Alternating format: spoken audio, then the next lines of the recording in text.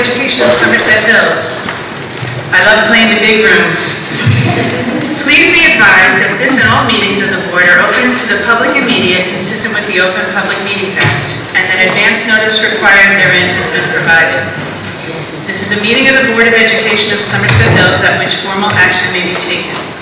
The public will have an opportunity to be heard as shown on the agenda. Please join me with the Pledge of Allegiance.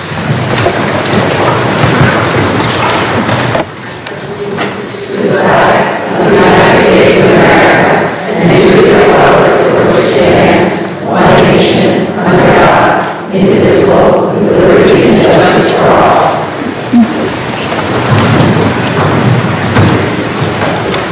I'd like to take this opportunity to introduce our new board member, Jen Mayo. Welcome.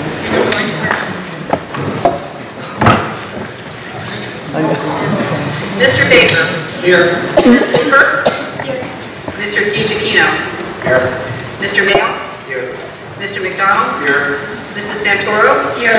Mrs. Tober. Here. Ms. Virtue. Here. Ms. Birch. Here. Mrs. Lees. Here. Correspondence. Yes, we received 4 different pieces of correspondence. We received a thank you letter from the American Red Cross for a donation. We received an email from Alice Struble regarding schools for climate action. And we received 2 letters, one from Stephen and Carmen Goldman and one from Allison Rosenblatt regarding the teacher contract. Hi, the superintendent. Hi everybody, nice to see you this evening. Before we dive into our agenda, I want to take a moment to point out the resolution at the top of page 2.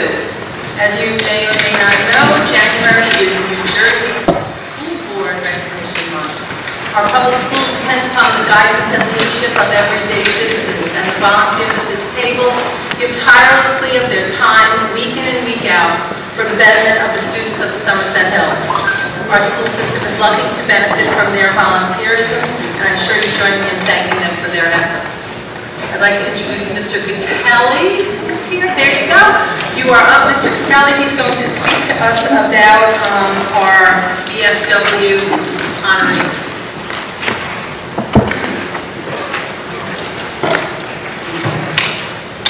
Hello, everybody. Welcome. There we go. So I want to speak very quickly so we can turn everything over to the students and families who are here because we have some winners who participated in the local VFW contest. There are 2, the Patriots Pen, which takes place at our middle school, and the Voice of Democracy, which takes place at our high school. Both of these are national competitions, but we have a great partnership with our local VFW, and for the past few years, we've been growing in participation in this. In fact, we've had such great collaboration with the VFW that they've increased the amount of awards that they've given to our students.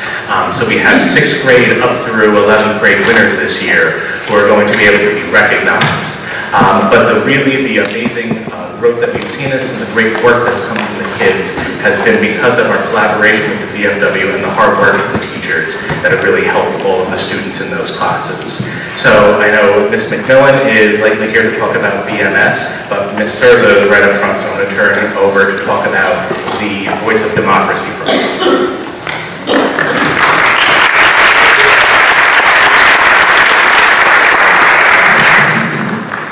Thank you, Mr. Vitelli. Good evening, board members and members of the community.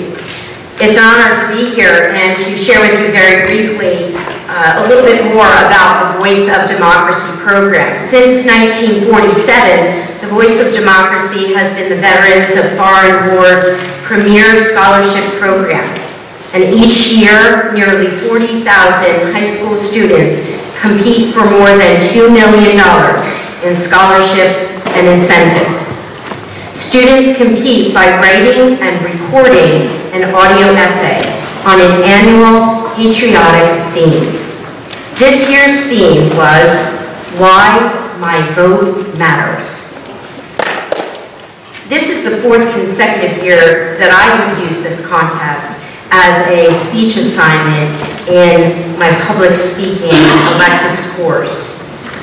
I believe it's an ideal way for our students to appreciate the value of public speaking as a vital means of civic engagement and experienced the power of rhetoric and the importance of effective oral communication skills.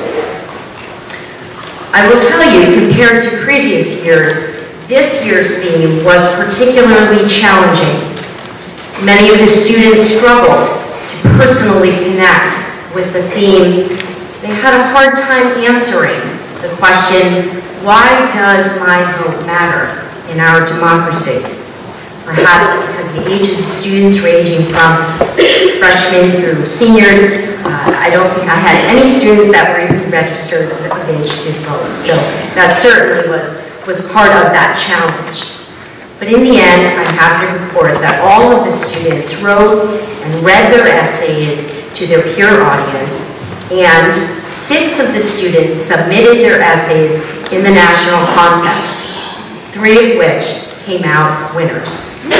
A couple of weeks ago, as Mr. Catelli indicated, our VFW host came to our classroom and personally awarded the winners with monetary prizes and the Outstanding Spokesperson for Freedom Award. It is my pleasure to introduce to you those 3 winners. First, Mr. Max Call, our 10th grade recipient.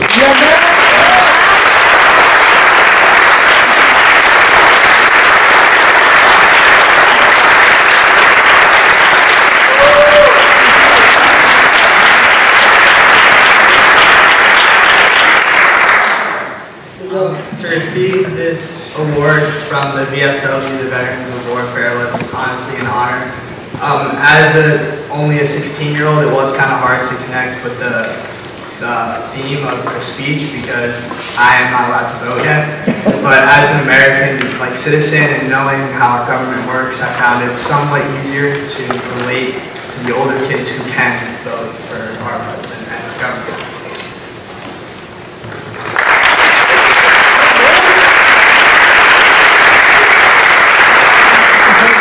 Second winner, Caroline McDowell, our junior.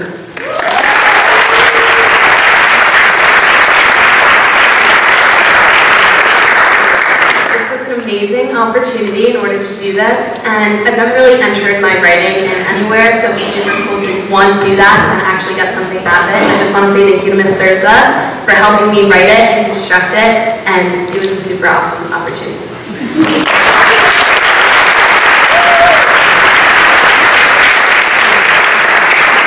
And finally, our freshman, Bridget Lynn went to the district, she was our district level winner, excuse me. She was invited to Cherry Hill last Saturday in the snow. She and her lovely sister and parents enjoyed an evening and dinner. She got to meet other young men and women across the state and present her incredible essay, and I'm so proud to say that she was competing at the national level, state and national level, and it's an honor to introduce Bridget Lynn.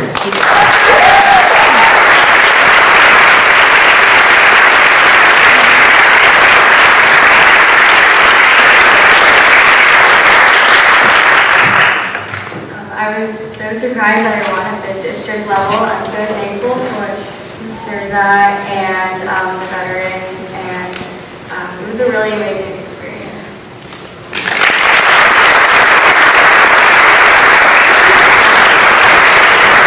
Thank you, everyone, and I think final punctuating note, these 3 are just one of many fantastic young men and women at Burners High School. So happy to have the opportunity to support these young minds, these young children. They fill my day. They represented not only Berners High School's finest district, certainly, and our great country. Thank you for the support, and it's something that we plan to continue. Thank you.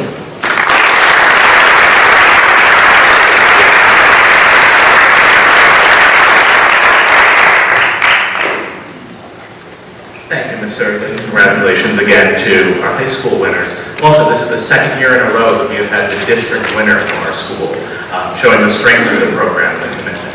But I want to turn everything over to Ms. McMillan to talk about our Patriots pen winners at the middle school.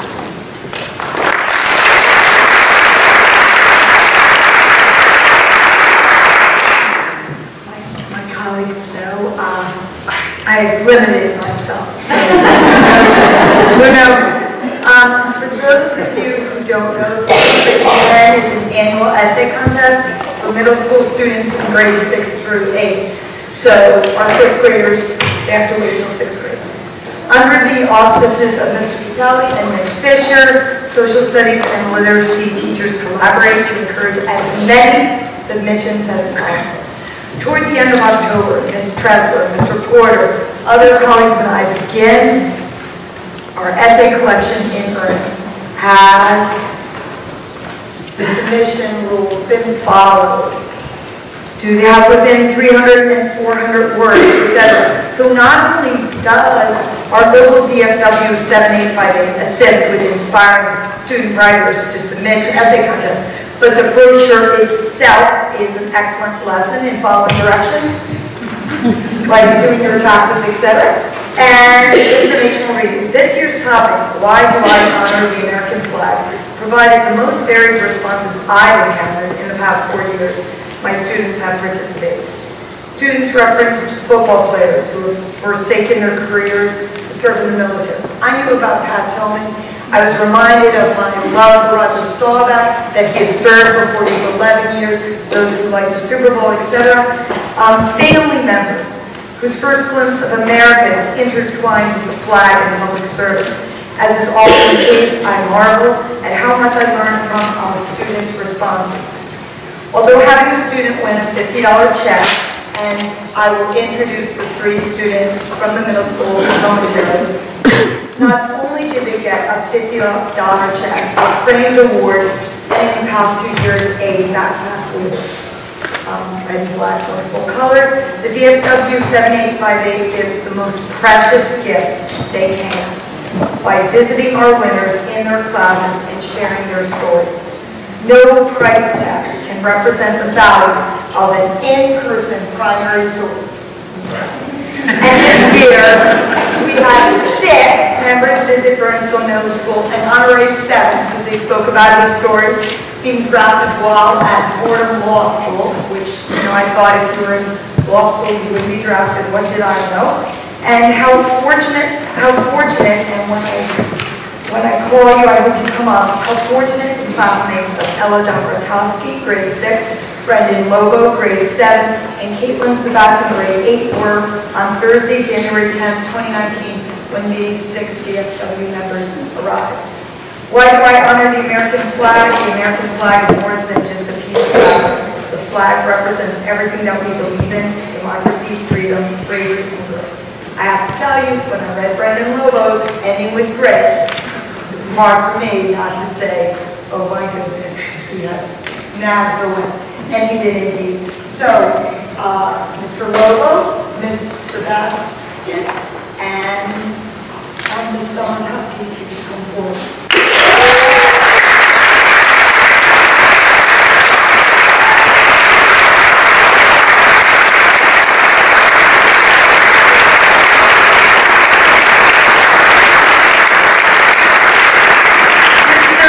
We didn't want to put them on the spot, but I can share something about each one. So we'll start with grade 6. Ella is walking down the hall. She is across from Miss Russell's room, and Miss Wells and Miss McMillan are standing at the door. And I said, what do you think? And she looks at me like, I thought I didn't have to deal with her at all in 7th grade. And wow. So she knows, spending that time with Miss Wells, got to be in it to win it, and I have the pleasure of your sister, and I don't know, your parents are amazing, so.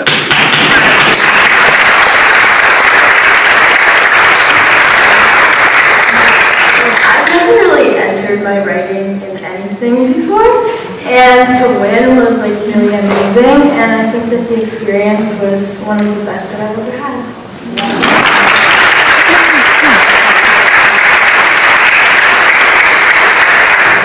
Brendan can write, and I knew that as soon as I read his essay. And Brendan had to leave wrestling practice early.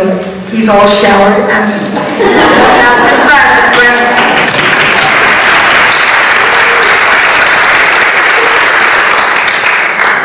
Very surprised when I found out that I won the essay contest, but overall it's been a really great experience, and it was my honor to meet the veterans and have them share their stories.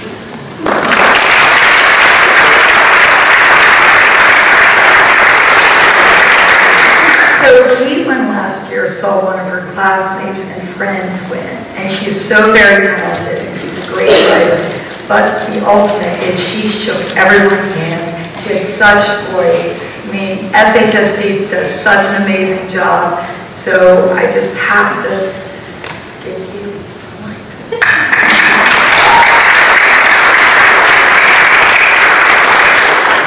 This is the first time I've ever done or entered any of my essays in any contest, and it was a really great experience, and I was really surprised that I won.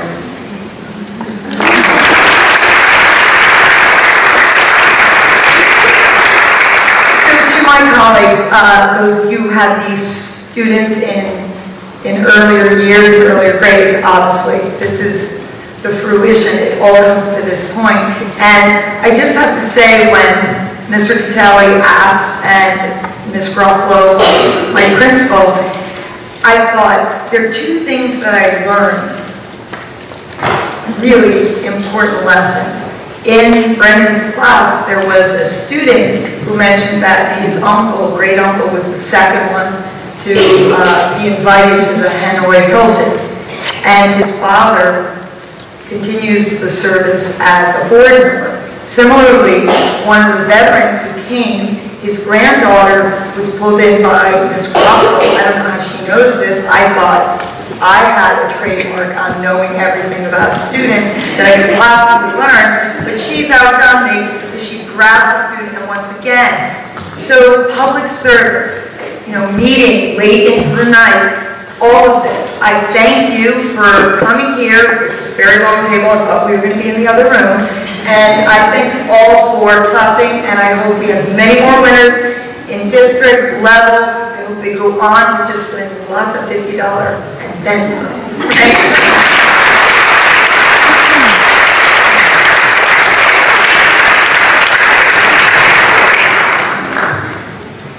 Thank you to all of the teachers and to Michael Catelli. Thank you to our winners. We're so proud of you. It makes me a little teary seeing you all out there. Mr. Tover and Mr. Amortaski, are you ready to give us the update on BMS? All right, here you go.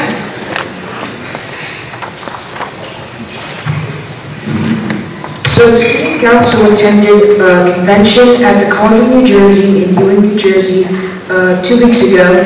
It was really fun. We all walked out with amazing experiences and different skills to learn for the student council. For example, I took 2 classes, one on how to run a school basketball game and another about how to interact with little kids and do activities with them. It was really fun. We walked away with many new ideas and we learned a lot. A special thanks to Ms. O'Halloran for taking us on the trip and Ms. Garofalo for recommending we go. Thank you.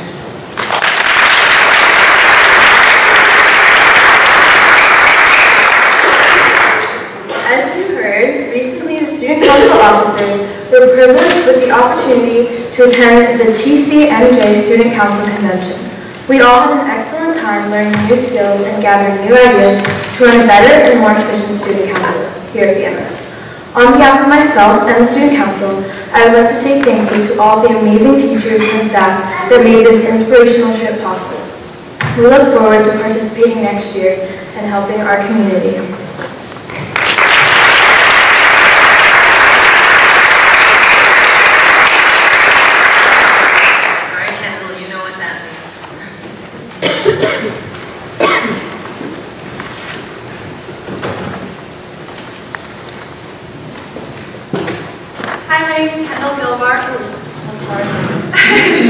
I'm the student leader board representative for Bernards High School. I'm the senior class president, and normally I just speak on behalf of the high school student body, basically about school happenings. So normally I don't speak in front of this amount of people, but I can handle it. So I'd like to start off by congratulating all the award winners that won awards tonight. It's pretty awesome to have all those things on your resume before you even come to high school. District-wide talent show is happening on Wednesday, February 6th in the PAC from 7 to 9. There's submissions from all schools, the elementary school, the middle school, and the high school. And the VHS Student Council is going to be staffing and running so that everything runs smoothly. And there's some very, very cute acts in store. I saw the audition tapes.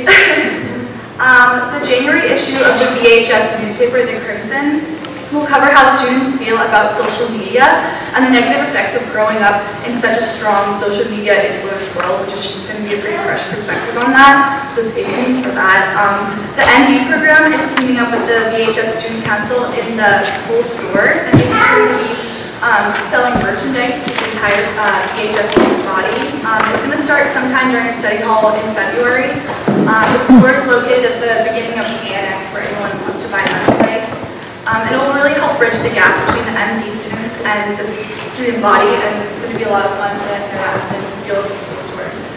Hopefully some vending machines will be put into the media center pretty soon. Brian Gonzalez, the school president, is working on that. So a lot of seniors found out where they're going to college, but there's also a chunk of students who are still waiting back for some decisions. And normally January and the cold temperatures kind of lead to some lack of motivation, let's say, from seniors. But the upcoming project graduation events will definitely help boost morale.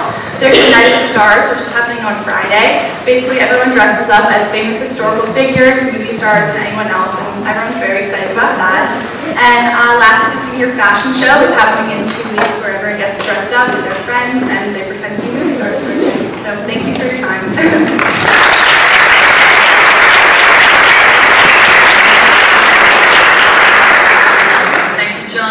Alan, thank you, Kendall.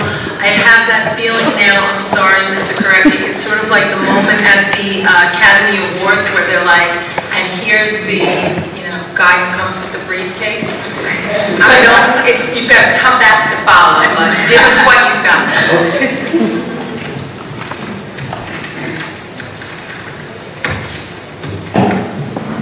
Okay, good evening.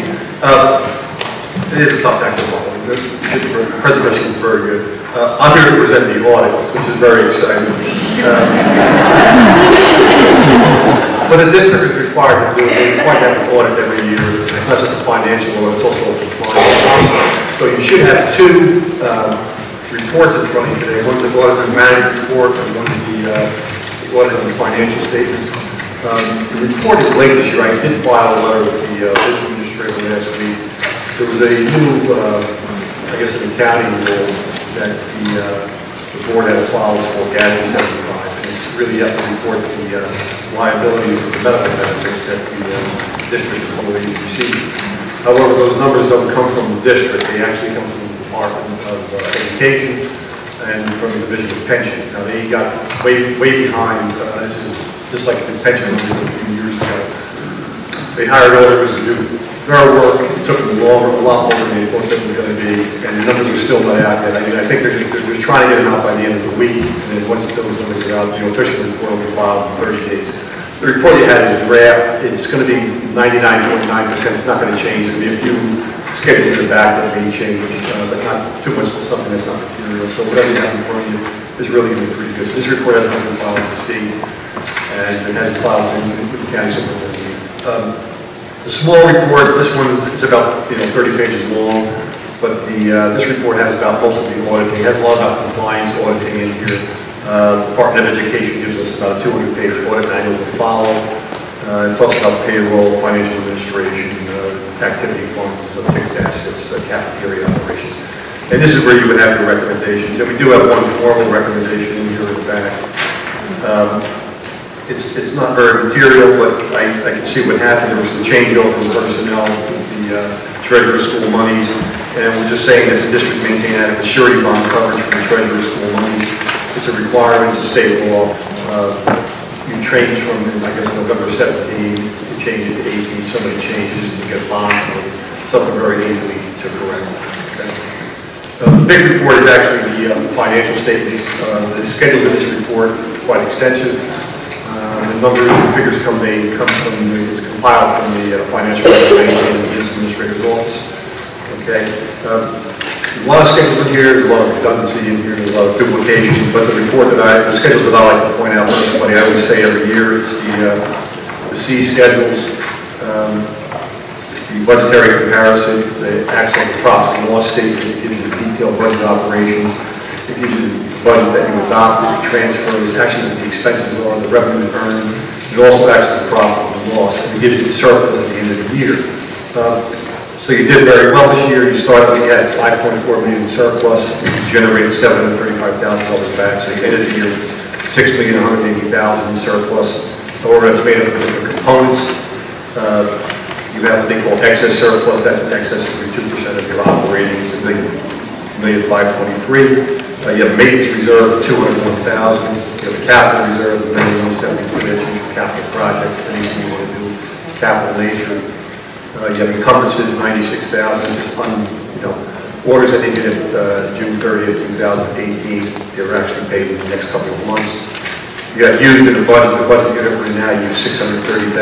And your unassigned is $1,340,000. That's 2% that you can keep above and beyond everything else that you have actually free answer to. This time, is there any questions about the report for GASB 75? Why did the delay was taking place? Anything that to do with the management report, but let me answer your question at this point. Sure. Now on the bond, on our long-term liabilities, on note number 4, I noticed that you talk about the 4 sets of bonds and the interest there. The only thing I noticed, this is a draft report, bonds that we bought last time, there's no interest rate there. At the end, we have the 3 separate bonds have interest rate, and it may be a good idea to get the interest rate of 2.09 in there. I don't have page numbers on. Yeah, well, it's still a draft form. That's why we didn't number the pages. So I mean, that was the only. I mean. Okay. Yeah, I see what you're talking about. Yeah, I can put that in. That's it doesn't change. It doesn't change. It's just that if you're reading about our bonds, you want to. Gotcha. And I think later on you have where you actually spell out the bonds and payments. I think it's in there. But that would be my only comment.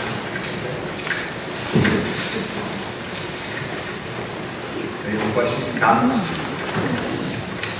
If not, I'd just like to say thank you to the superintendent and his administrator for the courtesies and the hospitality they gave us when we were doing the extend their pleasantries to us, because we do ask for a lot of information, they give the records, and we follow them a lot, and so they keep a straight face on us. They cooperate with what we're asking for. I also want to thank the board for the appreciate it. So thank you. Thank you, Mr. Murphy. Thank you. All right. Concludes it.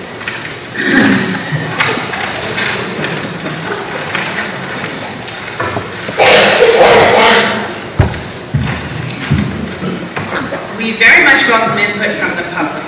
Public comments are welcome at this time on any agenda item. Towards the end of the meeting, there is a second public forum on any topic. Please state your name and address. Comments are limited to 3 minutes, but an individual may speak a second time after all others who wish to speak on the topic have been heard. Please understand that our public forums are not structured as question and answer sessions, but are offered as opportunities to share your thoughts with the board.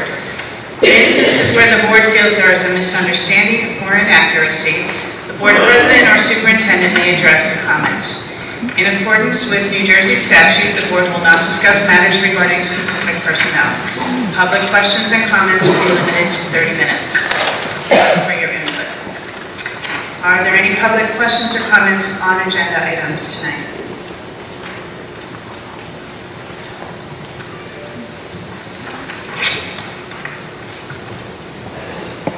My name is Meredith Panic. I have 3 students in the district, and I'm a school psychologist at Bedwell. And I'm just here to ask a question specifically about item number 14 on the agenda tonight. I noticed that the job description of school psychologist is being updated at the meeting tonight, and I'm just wondering if you can share with me what that update is going forward. I'm sorry, I can't hear you that well. Oh, I'm sorry. Is that better? There you go. All right, sorry. I'm going to speak to item number 14, which is the updated description of school psychologist, and I'm just wondering if you could share with me how that will differ going forward. Meredith, the only thing that is changing in the job description would be other possible reporting chains. So right now, the job description indicates that it would only report to the principal or Teresa in her current capacity, and the change would be that person could report to Teresa and the principal or the director of guidance. Thank you. Sure thing. Thank you.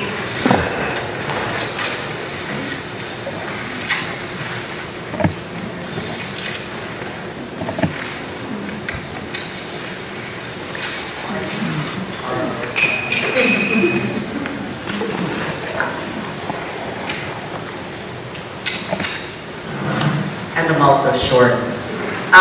My name is Lynn Weltler, and I'm the president of the Somerset Hills Education Association, and I did notice that you received correspondence from 2 families regarding the teacher contracts, and I know that you do have some members of the audience that just have additional comments that they'd like to share with the board.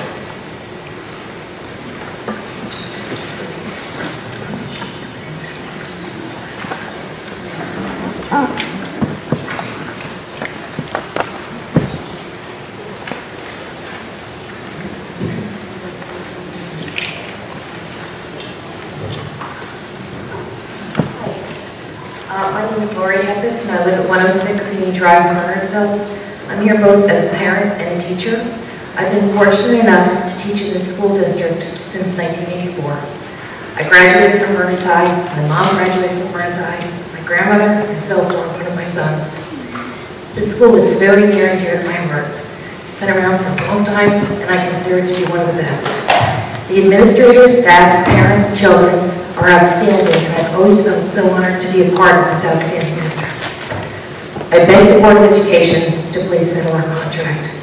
As a parent of a student at the high school and an employee, I don't want this issue to get ugly, and I know it will soon. The employees deserve a fair contract with good medical benefits. I hope when you look and take a good look at this contract, you'll look at Chapter 78. Staff members are paying a large percentage of their insurance. Our district, other districts in the counties have been getting the county average and pay, and Chapter 78 relief has been capped. I pay a maximum amount allowed by the state based on my salary for medical insurance, meaning I pay $9,901.80 a year for medical benefits. I take home $8,446.80 less than I did 4 years ago. That's $844.68 a month. It hurts when you have children in college and your salary's going backwards. I ask the Board of Education to please take this into consideration, and thank you so much for your time.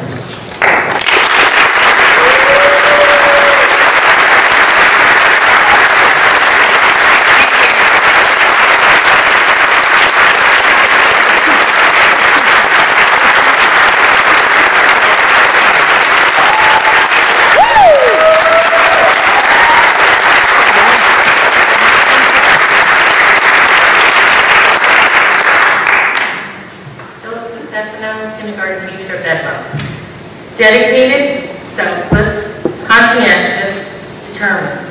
These are just some of the words used to describe members of the Somerset Hills School District. From top-notch schools, hired because of their talents, toy drives, coat drives, giving to the veterans, feeding the hungry, countless community service projects facilitated by members of this district, awards given, as we've seen tonight, visits to the White House, all facilitated by members of this district. Now is when all this is happening, and now is when this contract needs to be settled.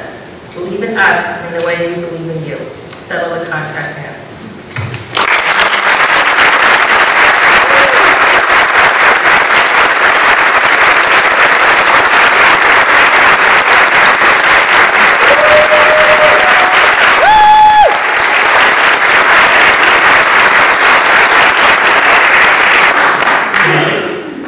My name is Stephen Sands, and I've been a music teacher in the Somerset Hills School District for 21 years. My family and I love this community and have made it our permanent home. I'm standing here today a product of the support this community has shown for its teachers, and especially to the arts. The constituents, Board of Education, and administration support some amazing arts programs that benefit our students year after year. This is my first time speaking to the Board of Ed, but I feel that we are at a critical juncture in the support of our teachers. One of the changes proposed to our contract is the elimination of the top tier of health insurance in favor of a higher deductible, less comprehensive plan that costs only 9% less. This would result in negligible savings and a big increase on the burden of the staff. In my family, we have many permanent medical costs associated with a lifelong disease, totaling tens of thousands of dollars each year. If our current plan is eliminated, you are placing the burden of those decreased benefits directly on our family, something that is not tenable given the steady increase in our contribution levels under Chapter 78 that have virtually wiped out raises for the past decade. Eliminating this health plan, one that almost every one of your eligible staff members is enrolled in, certainly does not feel like support to me, the support that I've grown to love in this community. Our children deserve the best. In order to provide for them, we need the best staff. We as a community must make it a priority to retain and attract incredible staff members.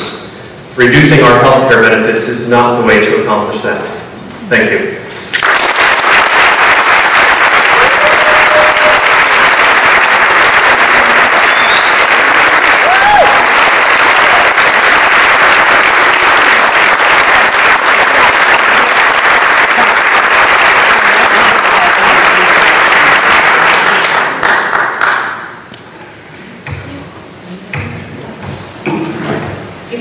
Board of Ed. I'm Paula Gray. I'm a high school math teacher in my 18th year here at Vernon High School. I think first of all that all of you know, board members, administrators, faculty, how much I love this district. I love your children. I am so thrilled with the parents that have given me these beautiful children to work with. I've worked in other school districts, including a prep school. And I can tell you I have never worked with a better faculty at any district I've been involved in. We have such a high quality of teachers in this school that truly love the children of Somerset Hills. Every year, they don't give less, they give more. They step up all the time and say, what else can I do to make this a better school? What can I do to give your child a better education? And I think what the staff is looking for is for you to understand this and appreciate it. I happen to have my own situation, as we all do, with the increased cost of health care.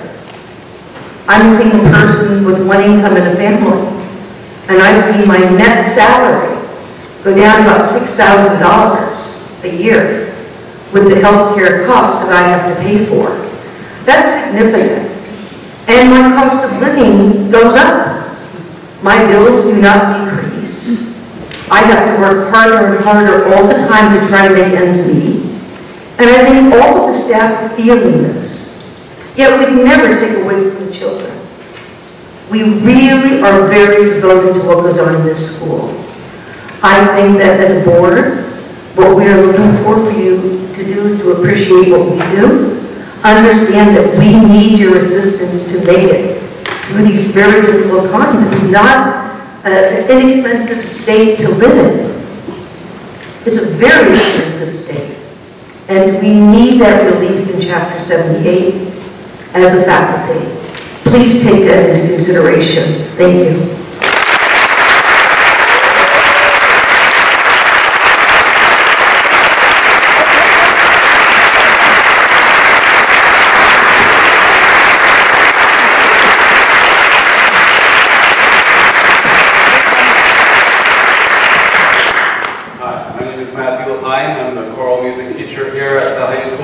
I've been in the district for 8 years, 7 of them here at the high school. And just my situation isn't that far different than many people's situation that's here in the audience today. First, I am such a proud member of the Somerset Hills Education Association. I have to tell you that the group of people that is sitting in front of you is one of the most talented group of educators that you will find anywhere.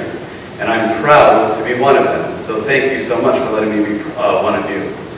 But I have to tell you, teaching in this district has become more and more difficult, not just on me, but on my family.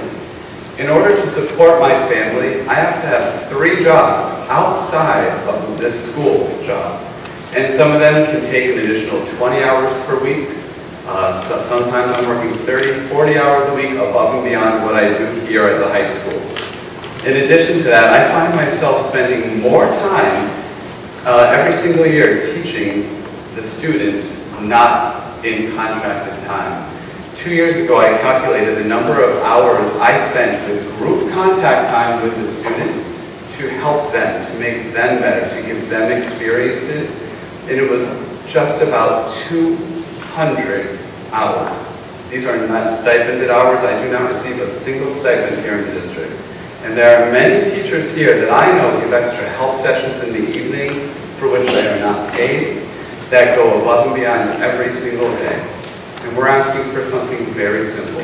We're asking for a fair contract where both sides negotiate, and both sides give, and both sides get. I was taking notes earlier. I wasn't being rude and texting on my phone. I was taking notes earlier, and I think I heard the auditor speak to a $5.4 million surplus. And when I'm looking at this with teachers losing $6,000 a year, and I hear numbers like $5.4 million surplus, I think it's an awful shame that we haven't settled already. So I'd like the board to really take that into consideration, that we are people, that we have families. We go above and beyond for the children of this district, and we will continue to do so. That will not stop, but we ask to be compensated appropriately. Thank you. Yeah, Matt.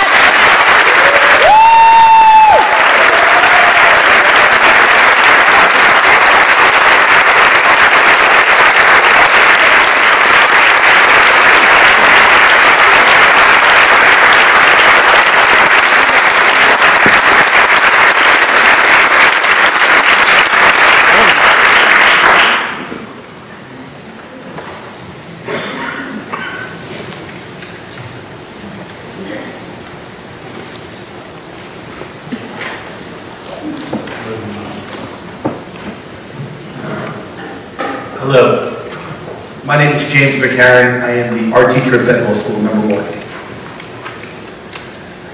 I am the vice president of the association and the head negotiator. I can't thank my fellow teachers, paraprofessionals, secretaries, custodians for coming out tonight to show your support. We do want the best negotiations that we possibly can, and I'm not really truly going to speak completely on negotiation because that's what I do with the Board of Education. But, you know, when I was up here, there was 2 things. My name is James McCarron, the art teacher, and I just kept sitting down there as this meeting started, thinking about that. And thinking about, my name is James McCarron, in case you don't notice this, I am the recipient of the VFW Teacher of the Year Award this year. I am the recipient of the Bedwell School Teacher of the Year Award. I am the recipient of the Air Force Association Teacher of the Year Award. I am the recipient of the Hull Award. I've also brought in probably 5 or 6 different chef grants over the course of my career. HSA grants. I also got the Lowe's grant for the garden. Toshiba grant for earth science teachers. I'm not the only person that do those things. It's all these people out here too. Those are the things that we do because we care about this school district and we go way above and beyond. And the truth is that, as my fellow teacher said, we want to be compensated. My fellow custodians, everybody wants to be compensated for what we do. We do want a fair negotiation with you. We hope when we sit down with you next time, we can walk away with a fair negotiations and even negotiations. And I thank you for the opportunity to speak. One last thing, I didn't expect the budget's report today. My eyes were open. I'm officially asking you for the association right now that we can have an official copy of the budget's report. Just tell me when I can come and pick it up, or I'll call over to the the office next week with the official copy of the budget report. Thank you very much.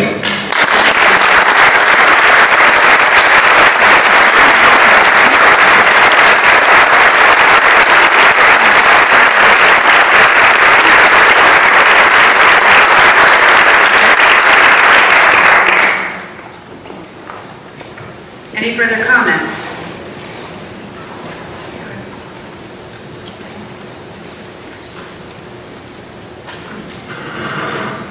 Hi everyone, my name is Jen Adams. I live at 58 Old Colony Road. This is Kate Walden and Kat Martin. We were just agonizing over whether this is the appropriate time for us to speak or if we were supposed to go at the end of the meeting. So I hope this is okay that we're speaking right now. We felt really strongly that we wanted to come tonight to show our support for our amazing teachers. The three of us are on the HSA board. Kate and I are co-presidents, and Catherine is a vice president, and we're all very involved in the school.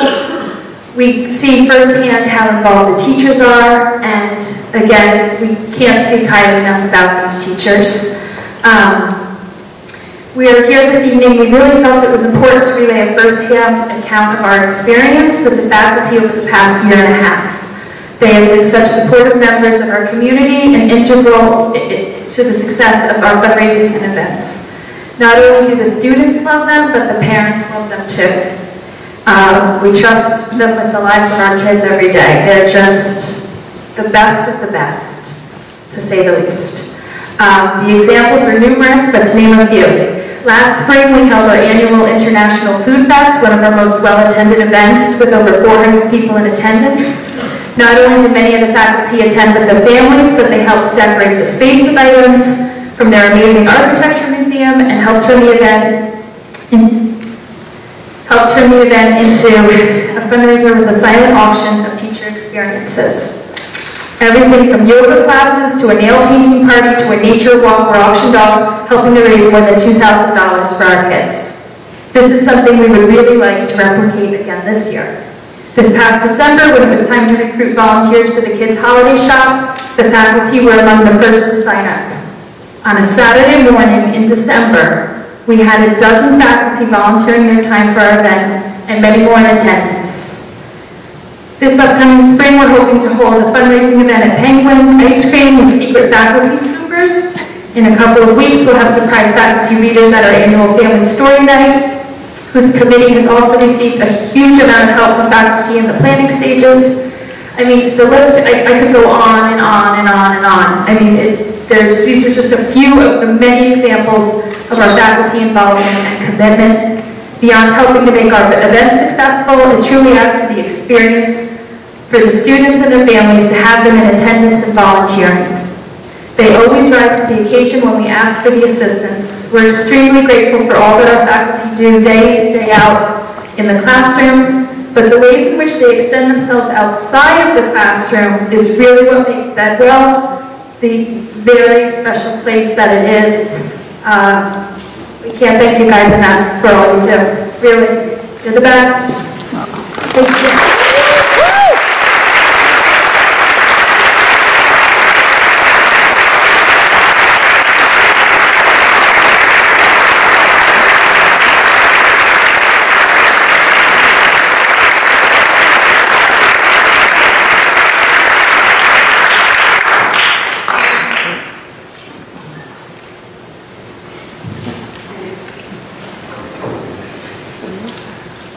Hi, my name is Michael Mitchell. I'm at One Pine Hollow, and I'm here tonight just to speak a little bit about what my HSA friends here were speaking about before. My wife, Lynn, also serves on the HSA. I have 3 children in the school system. I have a daughter in middle school and 2 children in the elementary school.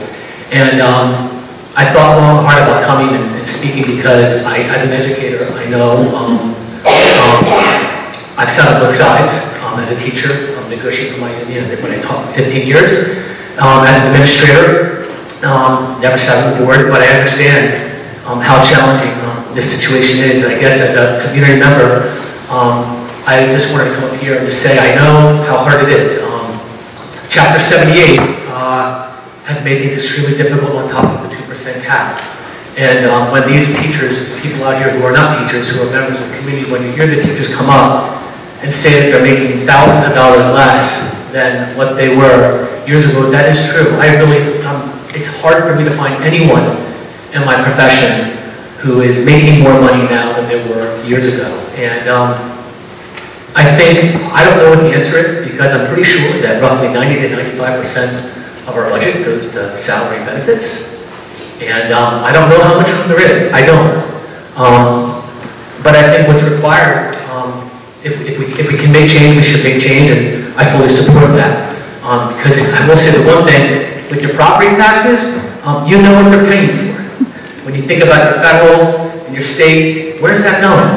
Who's that supporting? You don't always really know, but I know here, the money that I spend, it goes to support this school community, the fantastic team that we have running it. So it's really money well spent. So I think, I guess, just with that being said, no matter what happens, I think it's just really important for all of us to just, you know, when I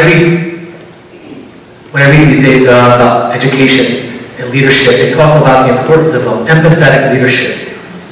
From the Harvard Business Review to Forbes, that leadership today requires empathy. That is probably the most important skill. And here tonight, I think I want to support and I want to help the teachers get what they can as a taxpayer. I hope the board can do the best they can and close a deal for them. But I think above and beyond that, I really hope that we can have look at things through those things with an empathetic lens, knowing how hard it must be. You know, this furlough that's been going on has pointed out that roughly 80% of people in our country live paycheck to paycheck. And I would be willing to bet that a large percentage of the people here in this room, that's their case. It's tough. And so empathy is required, empathetic leadership. So thank you all you teachers for all you do, and also thank you to our Board of Education, because I know some of these things are out of your control. You can't control the outrageous healthcare costs and, you know, what's going on. I get that, I do. So I understand it's challenging on both sides, but I support both of you, coming to an agreement that's going to work best for all of us here in this wonderful community and this wonderful school district. So thank you.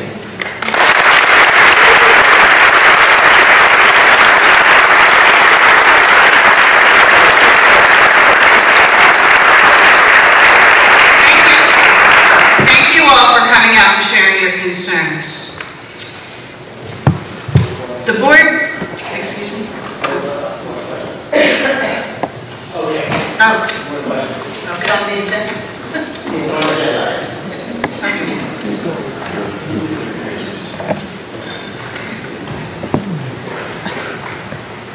Good evening. I'm Hugh Bellevue Avenue in Whitestone. I have an agenda question, but also I have a question about the agenda itself that I noticed tonight that you've changed the committee assignments. So I guess my question is, when did that take effect? Was that a resolution to change the committees? Because in the Somerset Hills bylaws, there's standing committees, and if you're changing it, shouldn't that be a resolution to change it? And I didn't see in the reorganization video any discussion about changing boards and board assignments and things like that. So that was a question I noticed from the agenda, but I do have an agenda question also.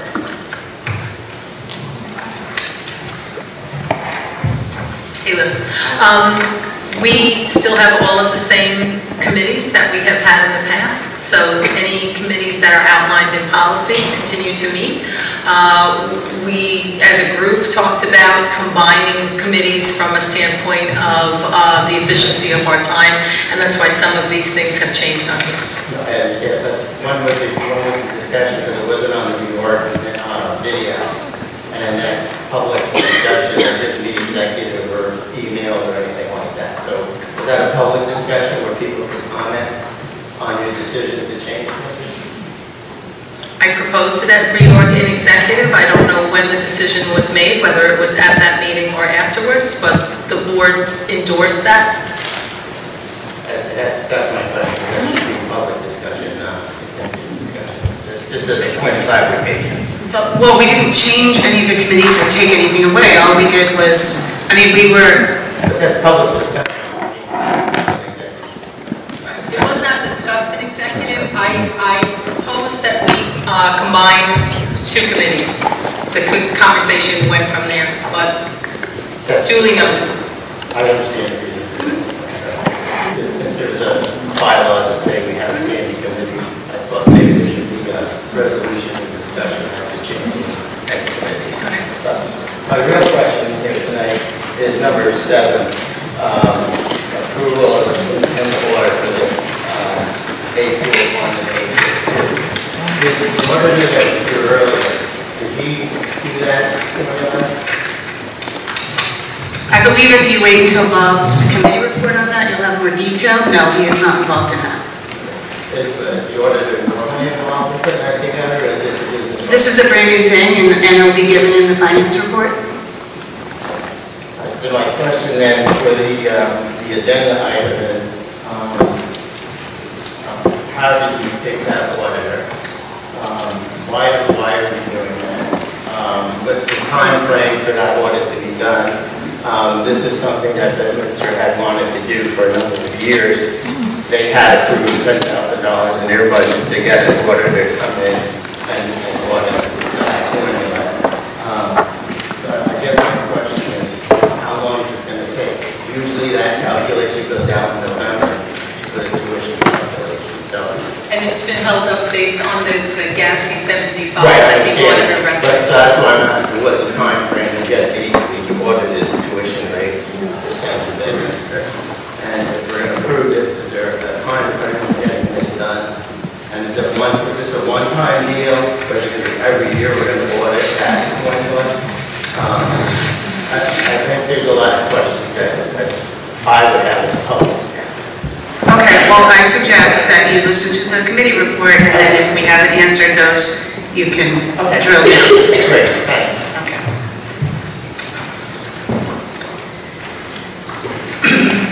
Any further comments on agenda items? Okay. First of all, thank you all for coming out and sharing your concerns. The board must navigate these challenging economic times and balance our obligations as an employer and our responsibilities to the students and the community. We are continuing to work together to try to reach an amicable settlement. The board agreed pre-negotiation with the association not to negotiate in public, and we will continue to honor that agreement from our side. We have a meeting with the mediators scheduled on February 11th, and we are confident that both sides will continue to work hard to reach an agreement that is fair to all and that substantial progress can be made at that time. We appreciate you being in attendance tonight so we can continue to do great things for our students. Thank you for all that you do for our kids. We know that they are the beneficiaries of your experience and time. Thank you again.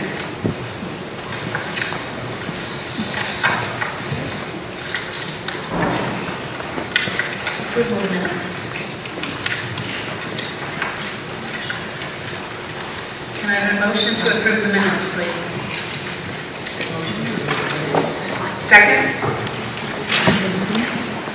Thank you. Any discussion on the minutes? All right, roll call. Mr. Baker? Yes. Ms. Cooper? Yes. Mr. DiGiacchino? Yes. Mr. Mayo?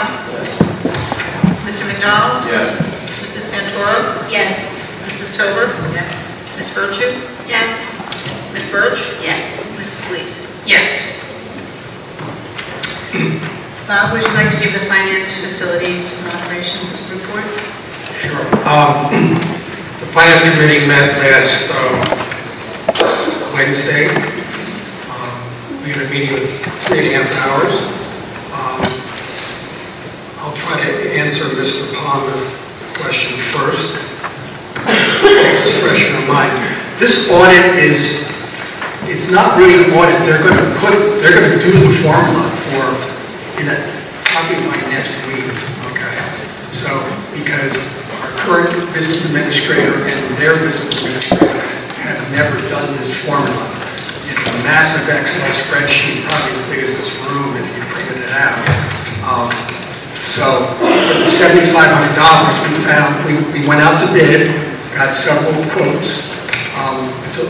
It's a low number, so it's going to cost us half of $7,500. They're going to do it real quick. This way, we have an independent person doing this. This will be last year's tuition. So the numbers are going to be the numbers. There should be no argument about what the reconciliation number is. So that's why we decided to go that way, Luke. Whether we do it every year is a question. If our business administrators feel comfortable with their business administrator next year, we might not spend the money. We just don't know. We're going to do this once. We were shocked how quick they could do it. So I think by the next board meeting, we should be able to share the results of that. So I think that worked out very well. I think for $3,700 for this board, it's worth, having an independent set of eyes. Okay. So I hope that answers your questions. Okay. We talked about, and it's on the agenda, we're going to vote on a ping pong club and a yoga club. We have students in the high school who wanted to put these two clubs together. They talked to the principal, and it's not going to cost the board anything at the moment. They have advisors who are going to do that. So we put that on the agenda for a vote this evening. The YMCA summer program, we're going to vote on the contract. That's just a contract that we wrote 3 years ago. We're in the third year of the contract. However, they wanted to expand the contract, and we said we'll negotiate that expansion outside of the contract. So we're working on what the cost of an extra room would be, or they might say they don't want to do that. So we're not going to talk about those possible numbers because we're going to be negotiating in public. We talked about the audit report that you heard from the auditor. I just want to make clear that the $5 million, that's not a surplus. That's like in your checking account. We started the year with $5 million, we ended the year with $5 million. That's like you don't take your checking account down to zero, and all that $5 million is earmarked. So we decided to have the auditor come. We talked about the referendum money in Fund 30. Now Fund 30 is what we use for capital improvements, so we have some money left over from the referendum that we're trying to spend on the ramp, a handicap ramp for the high school, the home site, no bleachers on Alcott Field, so we're going to have that done in the spring, so handicapped people can get a wheelchair up onto the home side of the field. That will cost about $54,000. We're also going to do the handicap parking at the middle school needs some improvement, and we want to do the student access center down to the Burgersville shopping center, but we also talked about that. The owners of the shopping centers will not negotiate in good faith with us. We've tried. We think it's a win-win to build a sidewalk along the retaining wall, with handicap parking by the baseball field. So we've earmarked about $340,000 for that project, but we're making no progress. So the committee is recommending go back to the Weichert the Weichert Realty owns the bank property. And we wanted to see if we can get them to be a good neighbor and let the students continue to walk down the access ramp for emergency vehicles. As you know, most of you in the audience, the gate is open. The bank has left it open, which is very nice. But we were going to try to get a negotiation with them to see if that would be a long term. We still think that building this access along the back of the shopping center, coming into where the alleyway to where Gary's is the best answer. If anybody goes down behind Gary's, there's not a lot of traffic compared to where Chipotle is. We think it's a no-brainer, so we're going to continue to try to work to get that done. It might take a year or 2 years, I don't know.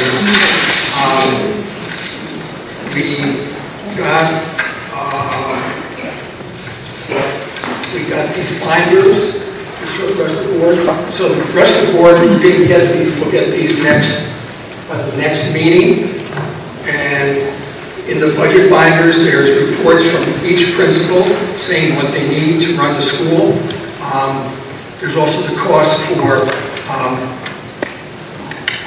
transportation, for special ed, and we've been going through these to work on the budget, which we will present to the public at the end of March at a board meeting. And I think it would be enlightening to any board member to look at the back of the audit report that the CPA just gave, and it will show you the assessed value in each town. In Burnersville, it's $2.3 billion. It's been going down. So what's happening in all three towns, the assessed values are dropping because of the large estates, which are not assessed at the value. So what's happening, people who live in smaller houses, like most of us, we are paying higher taxes, more than the 2%. So that is a big issue that we're dealing with in this town, these three towns, because mansions that used to be $20 million are now only assessed at $10 million. So it's really impacting where the taxes are going through the three towns. But there's great tables in the back of the audit that shows the last 10 years of assessed values. So next month we're going to spend more time on staffing. We're looking at staffing through all three schools to see if we have too many teachers or not enough. We're also going to look at the healthcare cost. The healthcare cost, we're hoping a 10% increase is what we're hoping, but it could go higher. So a 10% increase would be a lower increase than we've had it in a few years. We had a 14% increase last year, and the year before we had one at 19%. So those increases are very difficult for the board to swallow. We talked about the booster clubs and arts and sports, the way those are funded. So our assistant principal, our assistant superintendent is going to work with the business administrator to do a more in-depth study on how we allocate funds to all the co-curriculars, especially at the high school, and get back to us with a report before the end of March. We talked about residency verification. There's been a concern by some people that our residency verification process could be improved. So the superintendent's recommending that when we enter the data for somebody who is renting a building in the three towns, we will ask to see, when we see the document, we will then ask when the lease is going to end, and we'll follow up when the lease ends. So if they have a 3-year lease, we want to make sure they're still there in the 3 years. So we're going to continue our current residency verification for incoming students, and we'll monitor this and see if any future changes are needed. And I think that's what we talked about. It took 3.5 hours, but we still talked about it. So I'd like to I'll move the finance ones first. I'll move finance recommendation resolution 1 through 8. Are there any? No, so it's 1 through 8. Do I have a second?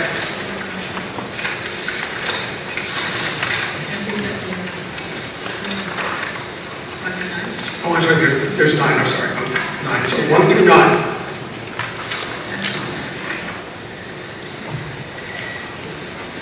discussion? There's one Billy down. Yes, Great. You're far away.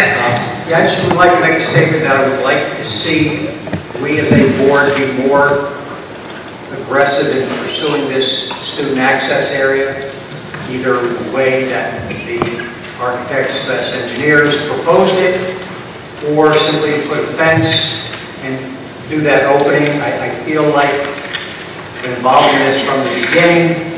I was asked to let this, Mr. Baker and myself were at the planning board meetings, were asked to let this go through, and then we would negotiate. We haven't negotiated yet. I would like to see our insurance company negotiate with their insurance company. As Mr. Palmer pointed out last meeting, there has been an access there years ago that has been fine. I do believe, when we say this publicly, that is a disaster waiting to happen. The way the kids cross that parking lot is very dangerous.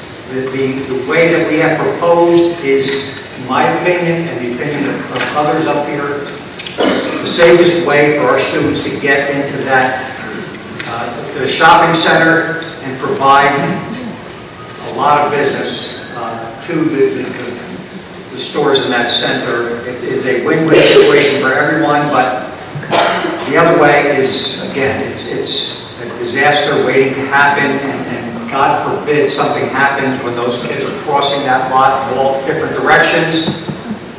The planning board granted relief to the shopping center of some parking. That was done in good faith because they believed that they believed that the shopping center was, that this was something that was going to happen. It wasn't. I'm very, very disappointed in this whole thing, and I just feel like we as a board need to be pursuing this very diligently. I know we are pursuing it. I would like to see us pursue it as diligently as possible because not everybody acted in good faith in this whole deal. I'm very upset about it. That's all I have to say. Could you remind me of the source of funds for the ramp? It's coming out of the excess money from the referendum. We have about $600,000 left from the referendum because the contractors were able to do the media center, the multi-disabled complex down in the old library, the bedroom bathroom. We did it $600,000 cheaper. So the plan is to use about half of that money to do these last few remaining projects. They can only be used by what the voters voted on. All right. So if let's say we're left with $300,000, which we think is a good number, we would give that back to taxpayers to help lower the debt service this coming year. So the Finance Committee has to play with what's the best amount. Do we give it all back in 1 year? Do we give it back, split it half and half? But it has to go back to the taxpayers. We don't spend it on these projects that we intend for referendum. And is there another project that meets the intent of the referendum that's on our project list? The handicap ramp to the bleachers. Right, away from the two that were discussed. And the only other one is over at at the middle school. Some of the handicap parking has to be fixed, and that meets the intent of the project because we brought the sidewalk around for people to walk from CD Drive all the way up and fix all the curbing and all that kind of stuff. What's the dollar? That's like $37,000, $38,000. And is there deadlines for I think in the next year, maybe. There's not a specific term, however, you are supposed to use the funds within a reasonable amount of time. And how long will the funds be sitting in balance? Not that long, about a year. Yeah. Tim, I think the other thing that was a potential project was changing some of the parking in front of the high school, but that was going to be over budget, right? That was going to be, and parking at Bedwell was also over that budget, so. Yeah, just, that was an additional project that we did look at. I still can't for the life of me figure out how that, increasing that 600 feet or whatever that is, could be $500,000, but. It's crazy. Commercial study, drainage, all of that. The student's going to contribute to that. Any other discussion? Roll call. Mr. Baker? Yes. Ms. Cooper? Mr. DiGiorgio? Yes. Mr. Mayo? Yes. Mr. McDonald? Yes.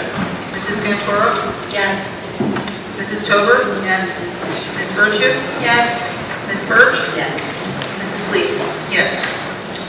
Okay, I'd like to move items 1 through 5 under facilities and operations. And you'll notice that we're approving the selection of a contractor to build the middle school play area behind the middle school starting this summer, $263,000.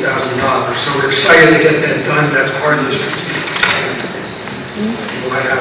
Do I have a second for? I think it's 1 through 4. 1 through 4, yes. Okay. Second.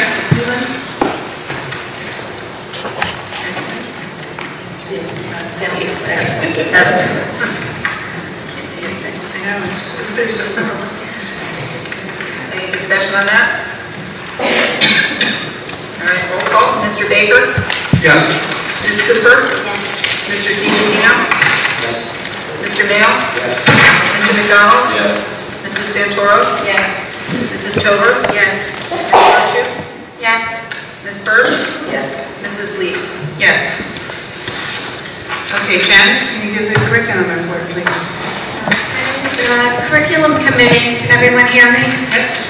The curriculum committee met on January 15th, and we are now using a new curriculum proposal protocol. This protocol is used for proposals for new course adoptions. So when the committee is asked to approve a course change, we will be provided with all pertinent information and viable options in order to better evaluate the new proposal. We did use it at our last meeting. It worked quite well. During this December board meeting, I reported out to you that Grant Comer proposed that we replace our outdated AP statistics and AP biology textbooks. At that time, the committee requested a student survey be completed to determine preferences of hard copy versus electronic versions, and to provide the committee with the costs of each. The school's research showed there are pros and cons to each version, and even though a higher percentage of students preferred online versions, the annual amount would be cost prohibitive. For example, AP Statistics annual online cost is $7,800 versus the one-time only hard copy cost of $12,600. Typically, we keep texts for 8 years, so $7,800 times 8 equals $62,400 versus a one-time only hard copy cost of $12,600. At this point, we are purchasing hard copies. The future may change this practice where it could become more viable to purchase online versions. Then we discussed the performance opportunities in the BHS Chorus A program. The discussion centered around leaving chorus with the same number of performances. We are, however, looking into the homework policies in all courses, and as the discussion progressed, we talked about homework as a factor surrounding stress. Updates. Somerset Hills School District received notification that we have been randomly selected to participate in the English Language Arts ELA PARC field test for spring 2019. By the way, PARC is now called New Jersey Student Learning Assessment, NJSLA. The primary purpose of ELA field testing is to evaluate test questions and tasks among different sample groups of students. We continue discussing plans for remediation for students who did not pass the PARC algebra in 2017-18. Somerset Hills School District applied for enrollment in the A-level anatomy course students could take for credit at RVCC, but we were not accepted into the program.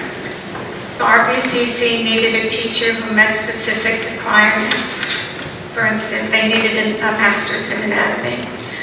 We plan on looking for a teacher who may want to work toward the required degree. So more may follow on that. However, SHSD was selected to participate in the Sanofi Students to Science S2S pilot program.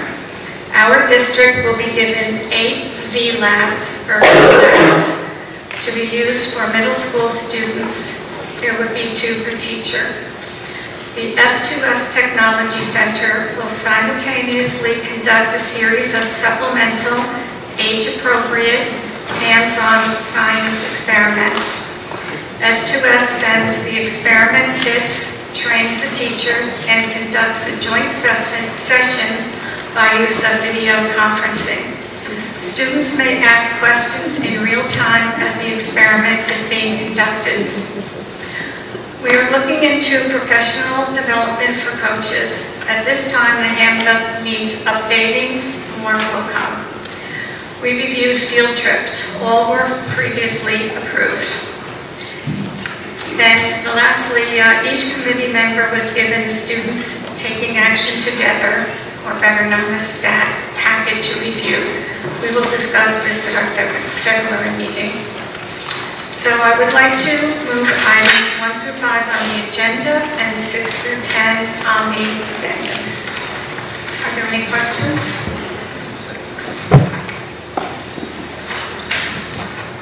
Second.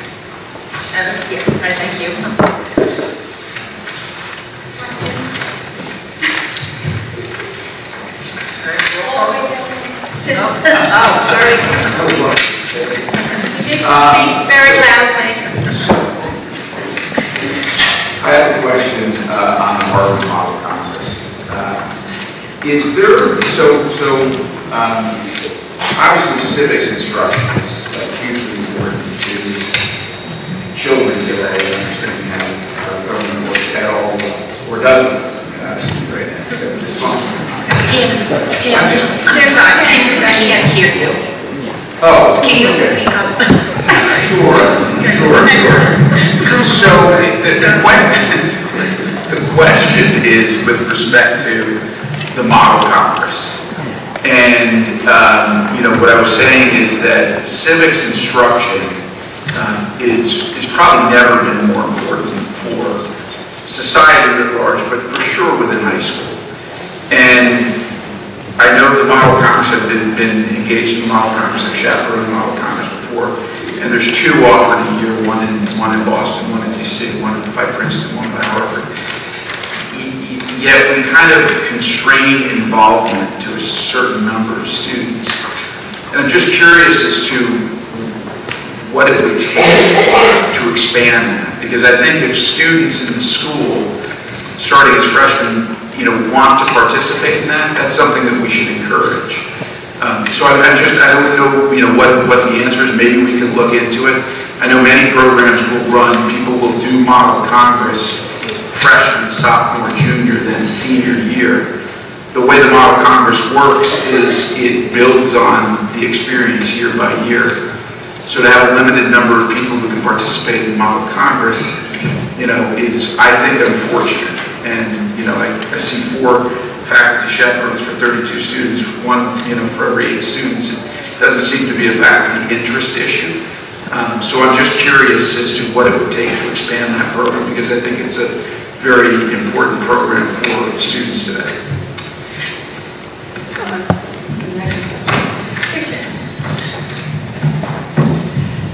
Tim, I'll absolutely take a look into that and see how we can expand it.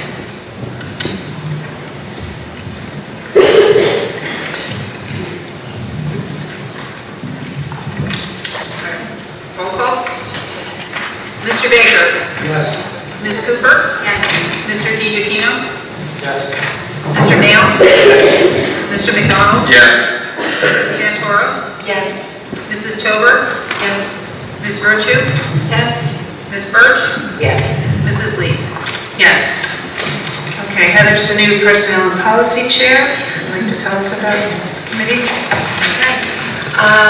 So Personnel and Policy met on January 15th and everyone was in attendance. I'm going to start with Personnel. We reviewed all agenda items that are on here this evening. We reviewed the small change to the school psychologist position, which Gretchen explained during public comments. We then reviewed demographic data similar to finance and facilities to evaluate staffing needs. We reviewed a request from a staff member who wanted to provide services to the community for compensation. We agreed that we did not think these services fell under the school's umbrella. And finally, we discussed the need to make sure that everybody is aware of and following the volunteer policy. Steps to make sure that that's happening. In moving on to policy, which met immediately following, we reviewed the results of the stress estimate policy regulation audit. We are looking at policies that have come out of that audit that we need to review and adopt. These policies are on the agenda for the first reading tonight, and we will discuss them in our next committee meeting.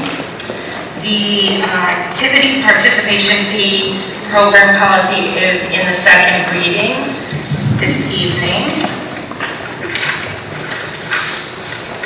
We continue to review our homework policy. We discussed that homework should be based on 2 principles. First, it should be content driven. And secondly, we should have an outcome-based mindset and allow for redos and retakes as appropriate to drive this mindset. High school administration at this point is evaluating the policy and is going to come back to us with some additional input. Now that we have lived with the random student drug testing policy for a bit, we've reviewed language to adapt the appeal process, and the committee recommends adopting this language.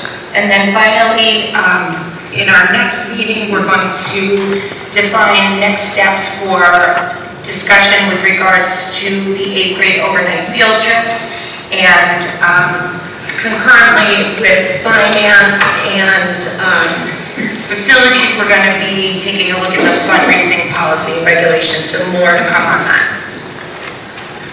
I move personnel agenda items 1 through 15 on the agenda and 16 through 20 on the agenda.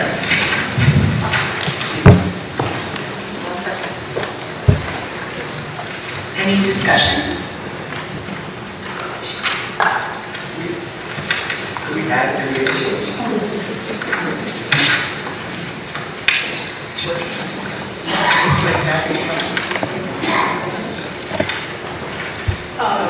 I'm sorry, Greg, yes, there is one. Was there a result of that? Is that public or is that? I'm not comfortable making it public at this moment. I will tell you that what we learned going through the appeal was that the language that is currently in the policy is not really something that we can do the way it is currently written. So I worked with the board attorney to craft something that is more logistically we are able to accomplish.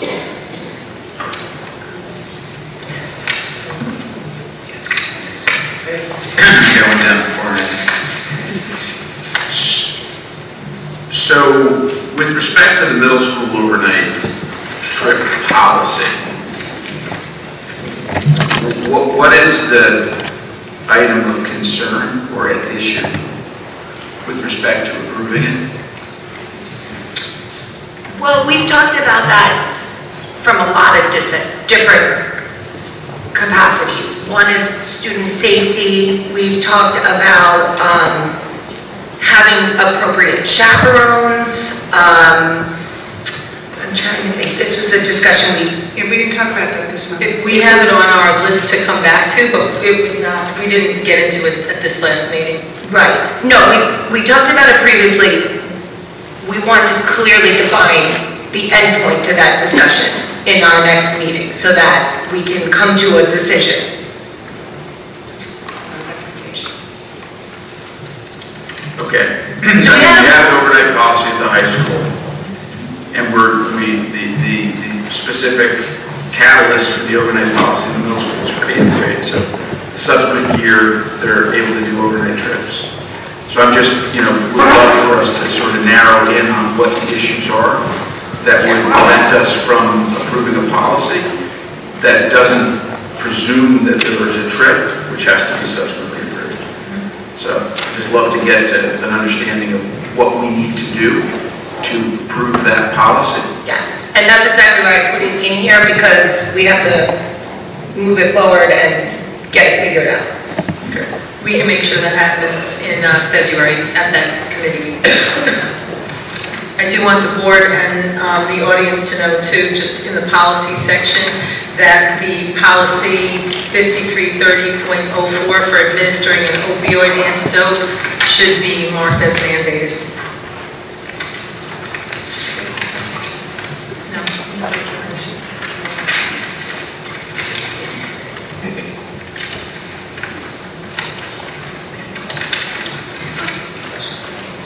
Question about the school colleges position. So that is, so I guess the Somerset Hills has two. We have one for this is a high school only. We currently have school psychologists. For each school. This is in anticipation of proposing a new position for next year, in which that reporting structure could look different depending on what emergent situations the person might be dealing with. But until we know that that position is budgeted and approved by the board, it's sort of a moot point. But in having this job description changed now, it would enable us to fill that position in the way that we would like to. Oh, I thought this was the one that, so it's not the same one that we approved to? All we have on there is the job description. We have not approved any staffing for next year. Okay, so number 5 on the personnel policy does not correspond to this job. Okay, that was my mistake then. No, that's all right. Does that make sense, Monica? Yeah, because I was looking at this one as a high school one, and I looked at the job. Right, that's just a leave replacement position that we put somebody into. Any other comments? Roll call. Mr. Baker? Ms. Cooper? Yes. Mr. DiGiorgino? Yes. Mr. Nail? Yes. Mr. McDonald? Yes. Mrs. Santoro? Yes. Mrs. Tobert? Yes. Ms. Virtue? Yes. Ms. Burge? Yes. Mrs. Lees? Yes. Kathy, community engagement? Jamie, I have to do policy. Oh, oops, okay. So I move policy agenda item number 1 on the agenda and item 2 on the addendum.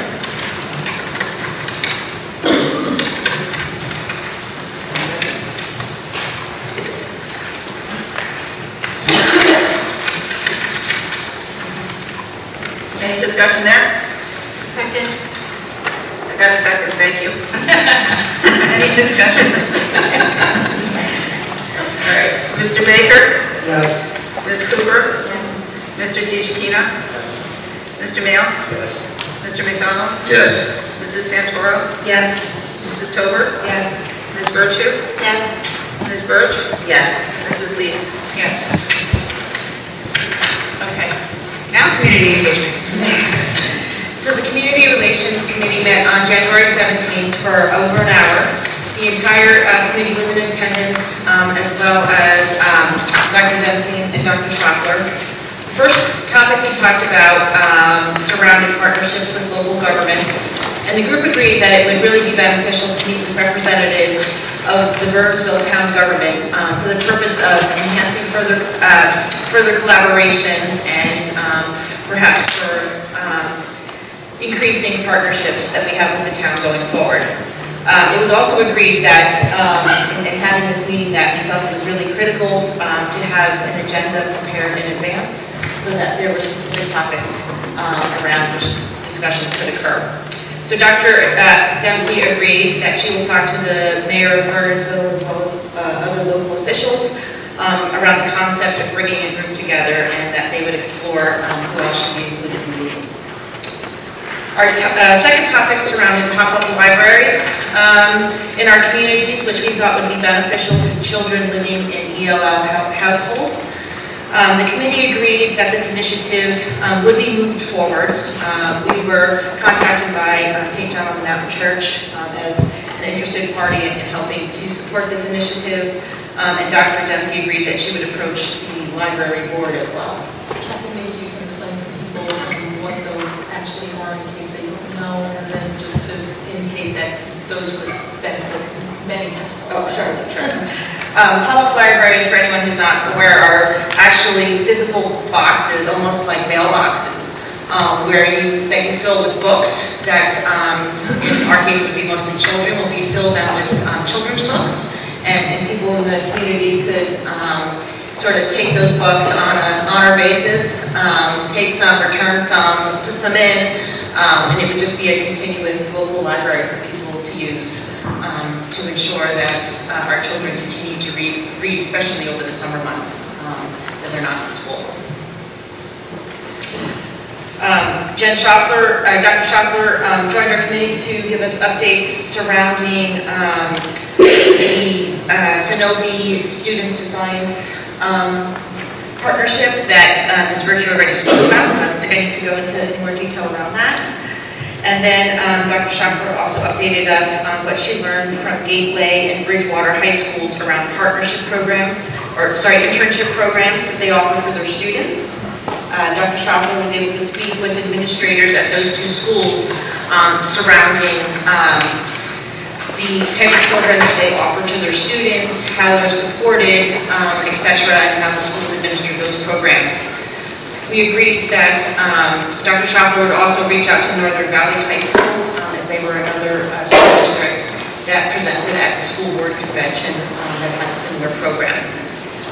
And the community relations group felt that it would be appropriate for a small group of representatives from the Somerset Hills School District to actually plan a visit to 2 or 3 of these schools to actually witness firsthand what they're doing and talk to the administrators that are supporting these programs. There are no actions to move forward at this time. Could you clarify that? I wasn't, is that a high school? Or what are you talking about? I wasn't clear. Oh, I can't so hear the that well. internship is something we've discussed with at other meetings, but the internship piece specifically relates to high schools. Okay. Internships that they allow their students to do, mostly in their junior and senior year. Okay. In some schools, they have an administrator who actually goes out and... Yeah, because I know we had talked about it in curriculum. I'm always getting confused because it seems to be this curriculum will talk about something and revisit it back in this other organization. And I think, you know, it's not unusual to have content that crosses committee boundaries. Certainly, the feeling is that anything that we implement has to go through curriculum. the Community Relations Committee has sort of charged themselves with looking for these opportunities that we said were important to us in our strategic plan. Kathy went to 2 programs at school boards convention that were at 2 of these schools, and then you may remember we had a student who spoke out earlier this year about a program that is in Bridgewater where students can work outside school, earn money, but also receive school credit. And so that's what Jen has been looking into in Bridgewater. Okay, so Jen's... Right, so Jen was participated in all of the community relations meeting this month. I do think that ensures that, you have fidelity across those, for sure. Good. I know we had talked about that in curriculum and about the internship. Right. And the science program is another good example of that as well. They do cross boundaries.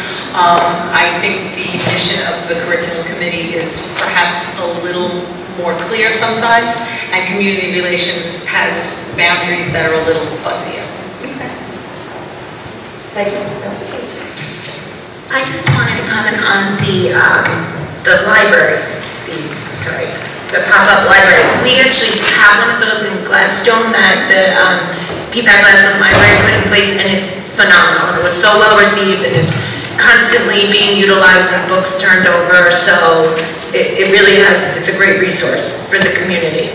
And I'm sure Bernardsville Library has ways that they know how to implement this, but they can reach out to Gladstone too to see how it worked. And it's great.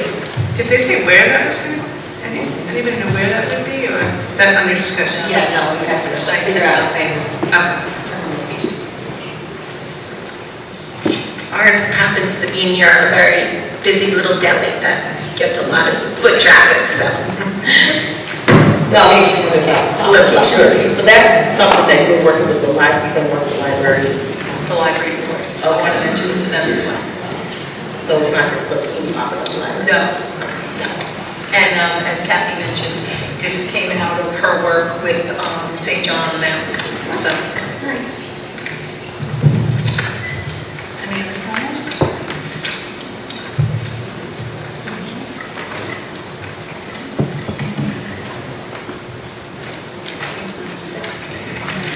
Nothing to move, okay. Any public questions and comments on non-agenda items?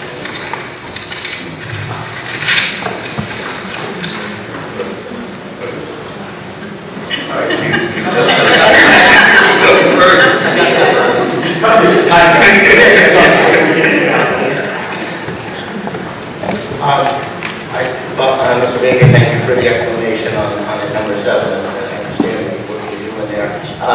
But part of your committee report concerned me when you said the assessed values are coming down in the 3 communities, and that looks like the tax burden is higher for the taxpayers in Somerset Hills. And then with the negotiations going on and healthcare costs and things like that, my perspective is that there's all the more reason to stay with that 841 when you're negotiating with that minister for the tuition contract. So that would be my concern with the report that I heard tonight, that we stick with that 841. There's been no change in that plan. Okay, good. No. Thank you. I appreciate that. In fact, it's been fully embraced, and the fact that we're working together on it is something that was never really done, so. Great, thanks.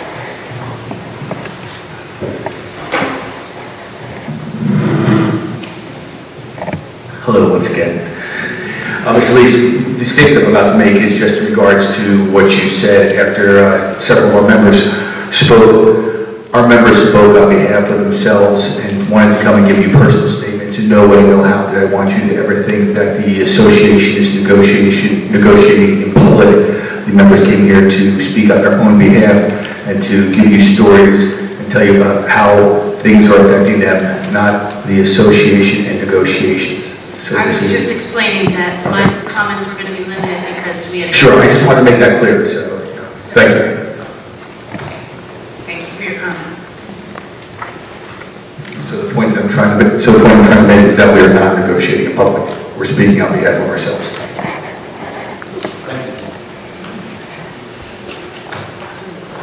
Any further comments?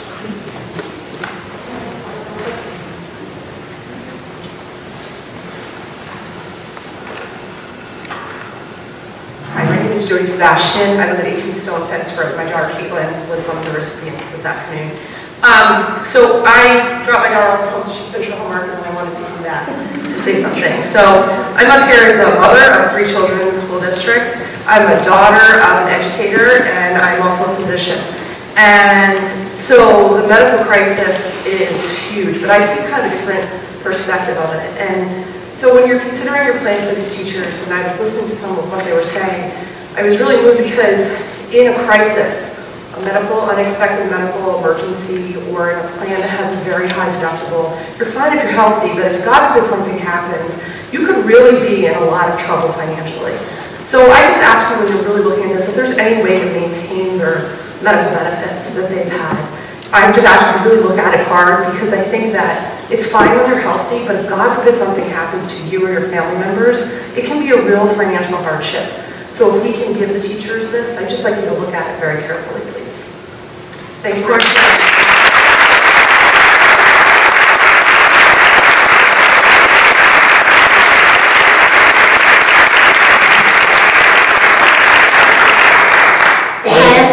I teach at the middle school, and I've never been to a meeting we spoke before, but I was wondering, can I comment on the public libraries? Okay, so I'm just hoping, if you're thinking of putting these in the lower income areas, and I think it's a fantastic idea, I'm hoping you'll consider getting books that are written for children to read in Spanish language, as well as books that parents might read to their children in Spanish language. I think that might really benefit our school.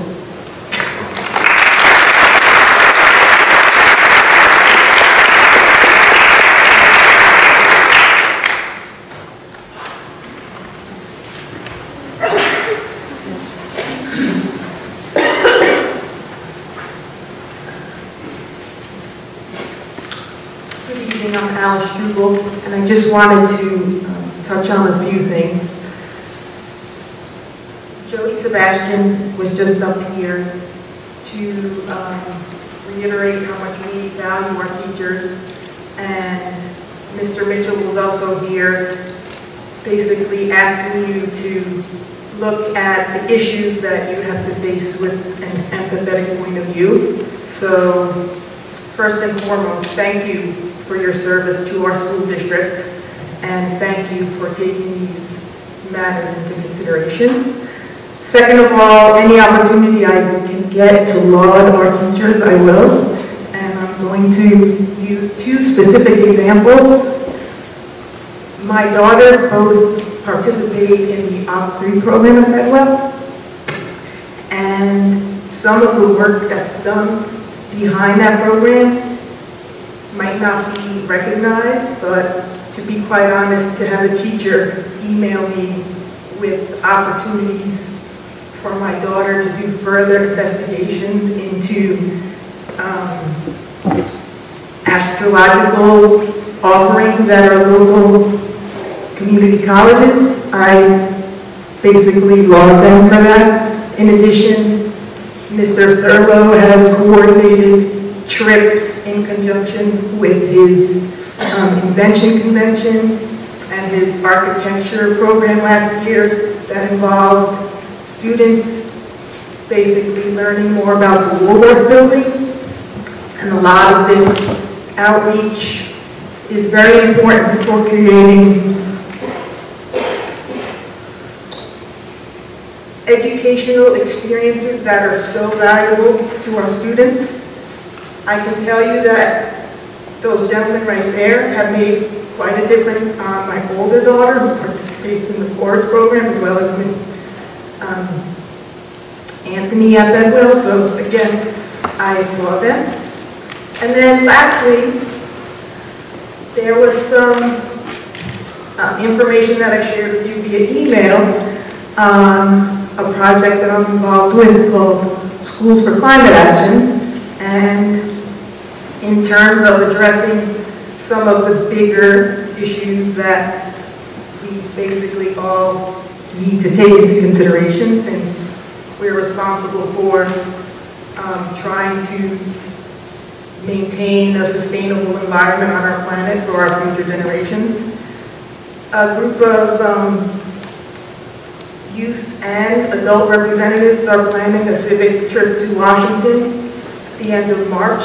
And it would be nice to have a proposal from the Somerset Hills School District, simply because not only are we in an area that has historically cherished the natural resources around us, specifically efforts in the Great Swamp National Wildlife Refuge that could have been an airport. So we have educators that try and instill a love for nature, like Mr. James McCarran and his efforts, not only as an art teacher, but as the Patricia Abernathy Hull Garden Club of America award recipient. So if our district could respectfully consider this legislation, or I guess technically it's a resolution for you to consider. There's a meeting that we have scheduled with Senator Booker, and there's also an agenda item on the National School Board Association for them to consider at their March meeting. So, again, thank you. I just wanted to let you know the policy committee is going to look at in more in depth at what you sent us, and Strauss Esme, who we use for our policy management, has just put out a sustainability policy that we will be looking at as well. Okay, so that's going to be considered in the policy committee. Yes. Thank you very much.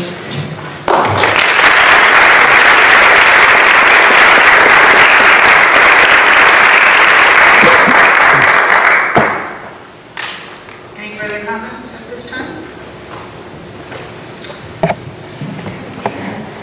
Just like a supplemental comment. You can make a comment. Yeah, that's where we are, supplemental. We obviously, we're not here to have any negotiation with anyone. But I'm a parent of 5, and just that one mom said that 5 children go to that law. I have 4 children in the system today. We have amazing teachers. We have some off the charts amazing teachers. I was talking to Mr. Lapine on the way, and like the work that Mr. Mack does in our classroom is amazing. What Mr. Thurlow does is amazing. There is outstanding talent and commitment in this school district that is not for a minute lost on your representatives on the school board. Just want you to know, we talk about being empathetic. We're empathetic. As an elected official, you have responsibilities that you try to meet. But it has, what we have in this district are a lot of great and deeply committed teachers and administrators. And that's not lost. We're not here to negotiate, but it's not for a minute lost. And one of the great joys, and it's great when we have a lot of people at a board meeting, because we most of the time don't. Like nobody ever shows up. But as a board member, while I've been on this board, what I've learned about teachers who are not directly engaged in my own children's education has been incredibly impressive. Incredibly impressive. So it's not that we are without empathy, and it's not that we were not without understanding. And there's many parents on this board. And I want to say that I could point out a lot of other teachers around here, and I haven't touched on everyone, but we have a lot to be thankful for. We're blessed with some great, committed teachers, and I'm just going to leave it there. Okay. I would like to just state that I listened to Mr. Palmer's comments. I continue to be amazed by his knowledge and perception. I do feel like we should, whenever it comes time discussing next year's committee setup, I do think we need to discuss that, be more transparent with that, and not to say we weren't transparent, but I think it needs to be a more public discussion. There are several issues I have with the committee setup. I know we combined some committees. I know it was mentioned to combine finance and facilities. And the next thing I knew it was combined, I lost a committee chairmanship in serving my 9th year as a Board of Ed member. And it was a little frustrating to lose that, but I don't know that I had to lose that. I do think combining the meetings will facilitate things. We do have overlap, so in that sense it is a good thing. I do have issues with some of the other committees, whether one certain committee should be in existence or not. I'm not going to discuss that here. That's not the purpose, but I do think it should be a public discussion. And before we set up the committees, I think we need to review what we do this year, moving forward for next year, and it needs to be done again as mentioned in public. So, thank you.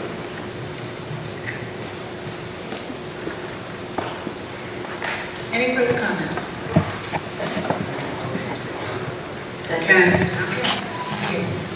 Thank you. Good evening. Thank you for coming.